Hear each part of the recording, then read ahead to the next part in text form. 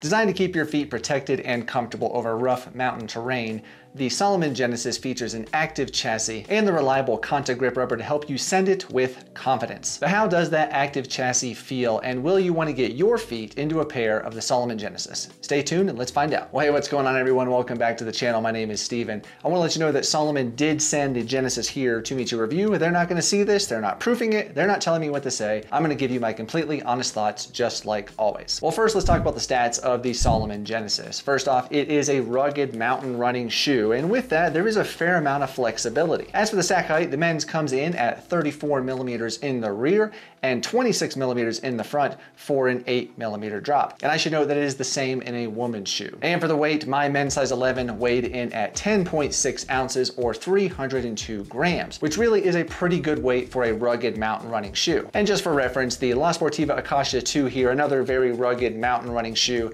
weighed in at almost 2.5 ounces or 66 grams heavier than the Salomon Genesis. And the fit is characterized by Salomon as their standard width.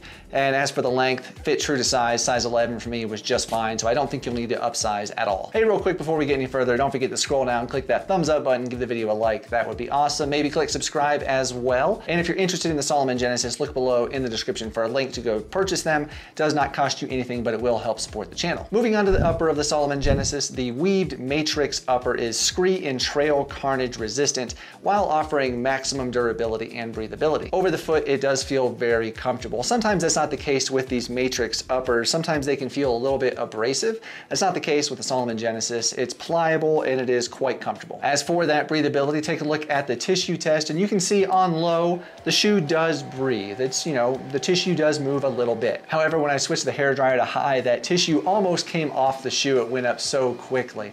When running, I can attest these do feel very breathable, and on cold days I have to be very aware of my sock choice specifically for that reason, to keep my feet warm. They do breathe quite well. The toe box of the Salomon Genesis here is adequate for my average to narrow size foot. Keep in mind that this is Salomon's standard width, like I said earlier, so if you have a wider forefoot, this may not work for you, and keep in mind as well that these are unfortunately not offered in a wide. And at the front of that toe box there is a nice layer and a toe bumper here to kind of help protect your toes over those rocky, nasty trails. Moving on up to the medial arch of the shoe, again for me there was no issue at all. However, if you do have a wider foot, like I mentioned earlier in the toe box, you might have some pinching or some hot spots. But for me, my foot shape, it fit just fine. The tongue of the Salomon Genesis is pretty thin, if I'm honest, but there is a thin layer of padding, and it's been adequate so far. I've not had any issues of discomfort with this quick lace system. As I cinch those down, it's not dug into the top of my feet. At the top of the tongue here, you can see there is also a lace garage to store the excess of that quick lace system, and it works really well. They've not come out during any of my runs. And finally, I should mention that the tongue is also gusseted on both sides. It's not going to be migrating around over your foot. The heel collar is decently padded back here, but it feels like the padding is not the most dense and may collapse or die over time. So far, it has been fine. It's been comfortable. I've not had issues, but I do have some concern about the durability of that padding. And since this is a mountain running shoe, I would also probably like to see just a little bit more padding or protection on the outside of your ankle and the inside as well. You know, if you're running over rocky terrain, sometimes those rocks can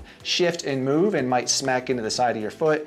It would be nice to have a little bit more protection. And as for that heel collar in the back, it is very flexible as you can see, but no concern, no issue with any rubbing of my Achilles. It's been comfortable there.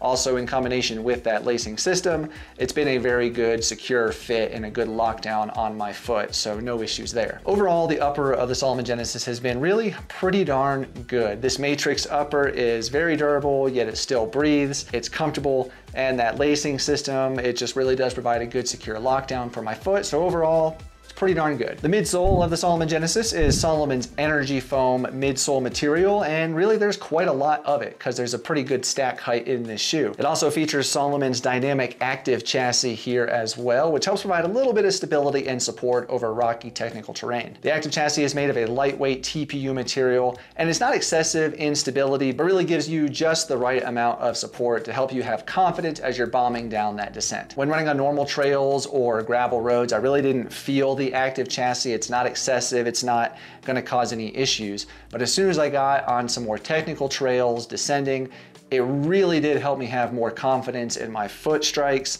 it just felt good, and it gave me confidence to descend quickly. I really can see myself using this shoe a lot more going forward, as it's fun, it's confidence inspiring, and it just works. Now, it's not the most comfortable midsole foam out there, we know that. However, it does provide plenty of cushioning and protection while still allowing you to feel that surface just a little bit. Now, I would totally feel confident and comfortable taking these on a 50-mile ultra marathon, maybe even a 100-kilometer race. That's probably the upper limit for me though. Now, as I have said in numerous Salomon shoe reviews, the Energy Foam midsole, it's not the most responsive midsole foam out there. But that's not what the Genesis is intended for. It's not designed to be a responsive speedster of a shoe. It's a rugged mountain running shoe, and it works really well in the Genesis. I will say though that it does feel more energetic and more responsive than the La Sportiva Jackal 2, the BOA version here, which is kind of their more racier mountain running shoe. Overall, the Energy Foam and this active chassis work really well in the Salomon Genesis and give you confidence over rocky and technical terrain, and the comfort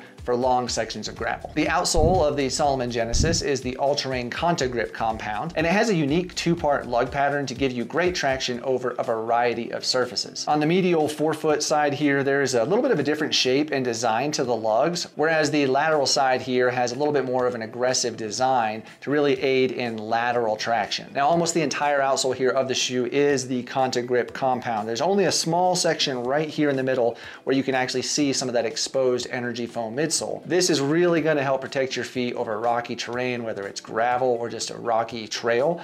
It's going to help protect them from maybe poking up into the shoe just a little bit. The lugs are also not spaced too far apart, which is really good. So if you have a long section of gravel, or maybe you have some pavement to run on as well, it's not going to be uncomfortable and hurt your feet. Now, the only time I had issues with the Salomon Genesis was on solid ice.